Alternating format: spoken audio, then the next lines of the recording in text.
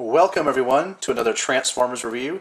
This is like it's 1985, and today I'll be taking a look at Transformers Alternators Shockblast, which really should be called Shockwave, as we all know, based on the Generation 1 character of the same name.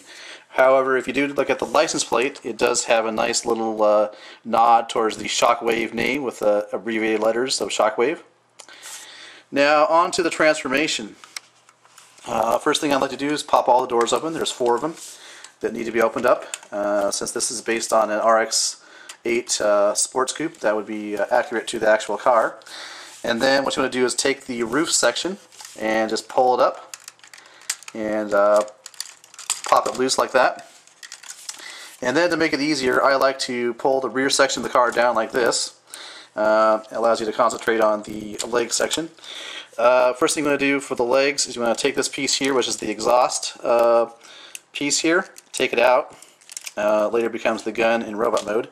It holds the legs together, so now we can go ahead and separate the legs. Once the legs are separated, what you want to do, there's these back seats here. You want to fold them to the side on each leg. What that allows you to do is basically extend out the leg. Comes up like this, like that. And the same thing happens on the other leg. Now, next thing we want to do is we actually want to rotate the leg around like this so that this side is facing towards us now. We'll do the same thing over here. And then what you want to do is rotate this around like that and that around like that. So, to finish off the, I guess you call it the feet section, on the back here, you want to take this piece here, fold it in like this, fold in the rear seat, and then fold in the rear door like that. And you can do the same exact thing on this side. Let's fold that in, fold in the seat, and fold in the rear door. Now on the front, you want to take the bumper section and pull it out. Go ahead and do that right now. See how that kind of extends out like that. And then there's this piece here. I'm going to take this, and you can see how it kind of slots in like that. So I guess it gives Shockblast a little toes, I guess. When I first transformed it a while back, I missed this part of the transformation, so I'm glad I figured that out. Same thing, I'm going to bring this piece up here. And what this piece does is just kind of keeps this piece from folding in, I guess, and keeping the feet stable. So, for the upper part of the robot mode, we basically want to take this section here, separate it from the front of the car, and let's see, this needs to go, there we go. Same deal on the other side. Then what you've got is these pieces, and you want to take this and you want to, see, this should fold in like that, there we go, like that. Seats fold down, and what you've got now is the midsection of the robot mode. And so now that you've got the midsection, what you want to do actually with the leg, or the crotch area, you want to rotate the legs around like, let's see, this out of the way, rotate around so you got, again, once again, you have the painted side facing you, because this is actually going to be the front of the robot. Well, let me see if we can get this to go here. You got legs, there we go, like that. So you got that, and so you've got these 2 pegs here and the corresponding holes there. You want to make sure you line them up and push down really hard, and that will take care of pretty much the torso and the legs. Now onto the arms. So the arm assembly gets pegged in here, but if you kind of pull the wheels towards you, they pull like that. Rotate them to the side like this, not really rotate, but extend them out to the side. And then what you want to do is extend the arms out, rotate this piece down like that, extend the arm out, and rotate down like that. So you've got the tires on the back of the shoulder, I guess you call it. Separate this right about there. It should pop out like that. You see there's a gap there now. Here is the head, and the head needs to come up through this little section here. And what I'm going to do is I'm going to hold on to the hood, and if the head gets lined up properly, it'll actually pop up through that small section there.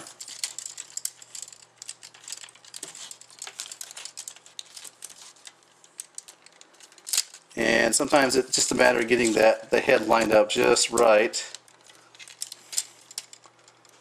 so that pops up like that. There we go. You can see the hood's wanting to come off. Let me see if I can get that back in place there. And then straighten out the arms.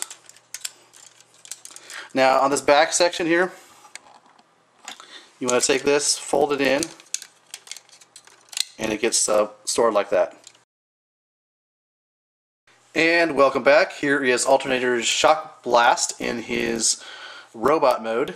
And the only thing I did off camera was I situated the hood. What happened during the transformation is this side of the hood popped up because it was being forced up by the head coming through this very small gap in the hood, which is a gripe that a lot of other people have mentioned in their reviews of the Shockblast or the Jazz alternators.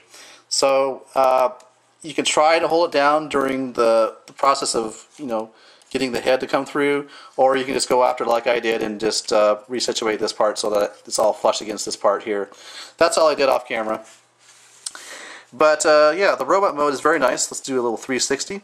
Now the color scheme, I wanted to talk a little bit about that. It's a really dark blue, but it really almost comes across as kind of purple, and from certain angles, from certain lighting conditions. And so it does, in that sense, really it really is a homage to Generation 1 Shockwave, because as you all know, Shockwave, Generation 1 Shockwave was a deep purple colored Decepticon. So very nice, and the head sculpt, of course, is very Generation 1 inspired, as you can see there. And it does have very nice light piping. You can see there's a mono eye there, and there's this little triangle piece of plastic here. Now if you put your finger across it, you can see you're basically blocking the light, and remove your finger and let the light in. Light piping, very nice, very cool. So yes, I have to say this is one of my favorite Transformer Alternators figures because, well, first of all, because it does have nice Generation 1 Shockwave influences, but also I really like the RX-8 sports car mode, the alt mode, and the robot mode looks pretty darn good too as well. One other thing you can see on his left arm, he has the translucent purple plastic like he does with the Generation 1 Shockwave toy. So very cool there as well. And nice, just nice design elements with the Decepticon logos on either shoulder there. So yeah, the other thing about the weapon here, this is the exhaust which transforms into the weapon. All you got to do is take these pieces out and then take the handle down, and there you have a weapon. Now, one reviewer pointed out, well, really, if you want to be Generation 1, you wouldn't have him with a weapon because in his Generation 1 incarnation, he has this laser hand for a weapon. So, but it's available if you want to use it for your figure. So yeah, I mean, it's the only thing I can think about that maybe is not so good is that because because Shockwave basically is a car mode with the doors like this going out, this is very reminiscent of an Autobot. But I think it works pretty well. You know, like the purple paint applications here on his thighs, really nice, very cool. Not much else I can say, I guess. I definitely recommend it.